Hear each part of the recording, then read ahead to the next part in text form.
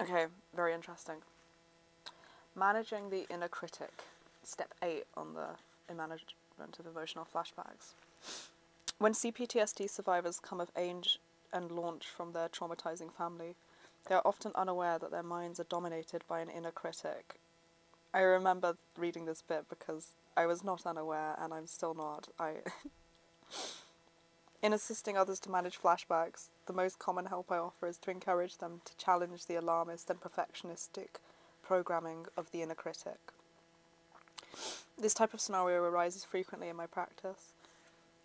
A client in the midst of reporting an inconsequential mistake suddenly launches into a catastrophizing tale. He reports from his critic's nightmarish fantasy that his life is deteriorating into a cascading series of disasters.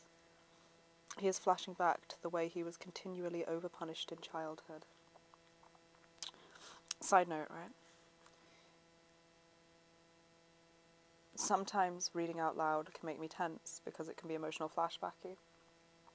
And if I stumble on my words or stutter or something, that can be more of a trigger. Well, I've just noticed something that really helped with that, because we've been doing progressive muscle relaxation in our body to help us to be more embodied and map the frame of our body and have it be like a relaxed sensation instead of all the muscles tense.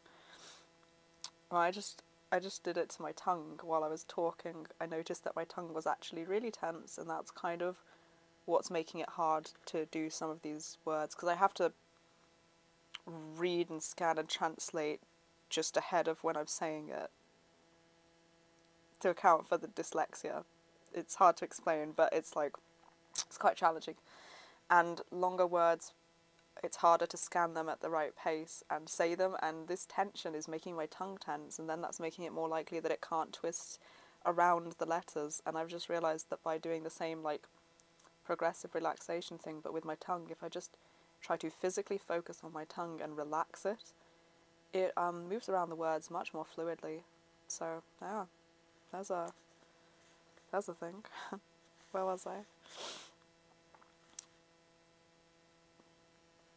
A client in the midst of reporting an inconsequential mistake suddenly launches into a catastrophizing tale. He reports from his critic's nightmarish fantasy that his life is deteriorating into a cascading series of disasters. He is flashing back to the way he was continually overpunished in childhood. One of my clients' drasticizing sounded like this. My boss looked at me funny when I came back from my bathroom break this morning, and I know he thinks I'm stupid and lazy and is going to fire me. I just know I won't be able to get another job. My girlfriend will think I'm a loser and leave me. I'll get sick from the stress, and with no money to pay my medical insurance and rent, I'll soon be living out of a shopping cart. It's disturbing how many drasticizing inner critic rants end up with an image of homelessness. What a symbol of abandonment. We have the same. It's a hard mood. This is all very relatable to me. This is like describing my reality page by page. Recovering requires being able to recognize inner critic catastrophizing so that we can resist it with thought stopping and thought correction. In this case, I reminded my client of my many times I had caught his critic freaking out about every conceivable way his life could go down the tubes. I then encouraged him to refuse to indulge this process and to angrily say no to the critic every time it tried to scare or demean him. Finally, I reminded him of all the positive experiences he actually had with his boss, thought correction, and I also helped him enumerate his many successes at work, at school, and in life in general. The inner critic not only exacerbates flashbacks, but eventually grows into a psychic energy that triggers them. Is that psychic or physic? Psychic. Thank you. Reversing the damaging effects of the critic is the subject of the next two chapters. We get into advanced flashback management, which I think I'm going to have a crack at, but at first I had something really... My brain's pulling together loads of strands, right? So, okay, there's this thing I read about this, I can't remember, I think it was an Australian Aboriginal tribe of people, and when somebody committed a crime in their, I imagine there were levels, but when somebody did something bad, and you know, not all-consumingly evil, but something bad in their community, their response to this person acting that way was to go and bring the person into a circle of the community of the village, and everyone would go around and tell a story of, like, this person to remind them of the good they can do and the good that's seen in them and their accomplishments and achievements. I've always remembered that and thought that seems like a much better way to correct the behaviours that we use to act out that are socially inappropriate are always, I think, a lack of needs being met and trauma in play and defensive protectiveness. And that just seemed like a straight way to help pick someone up from that at a core level. Also,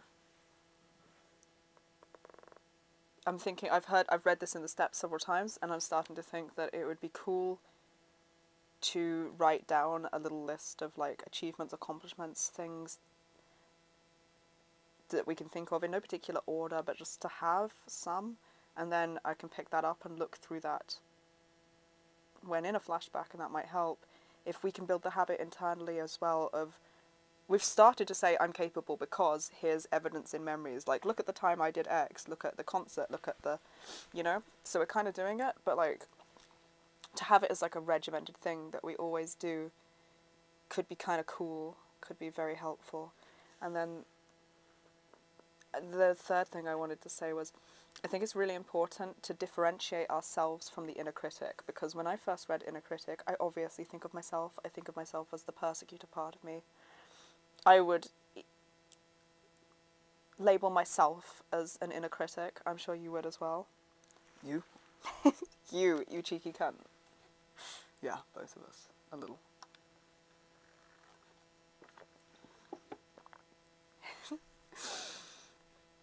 And, so, the thing is, there's a difference between the things that I have an identity in. Like, I can go fuck you and call something out in a brutal way, that other parts of me couldn't quite do. I can use assertiveness in a way that works for us. That's not the same thing.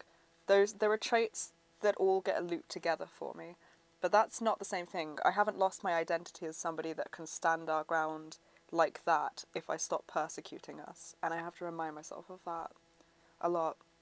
And that this inner critic is actually the echo of the voice of abusers and people in our past that have fucked us over.